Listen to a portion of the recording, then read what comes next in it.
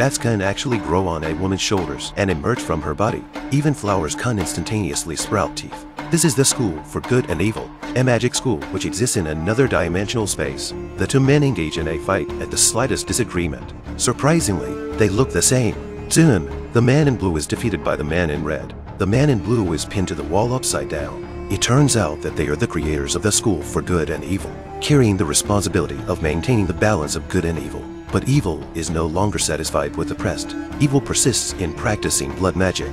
He wants to create a world full of evil. Evil launches an unprecedented attack on good. And good, whose power is used up, is knocked down. Slowly, the two of them fight near the edge of a cliff. Unbeknownst to them, both of them fall off during the fight. At a critical moment, Good grabs onto a rock and climbs back up. But the fate of evil, who fell to the bottom of the cliff, is unknown. There are two peculiar girls in Gavaldon. Their destinies will also be changed by the School for Good and Evil.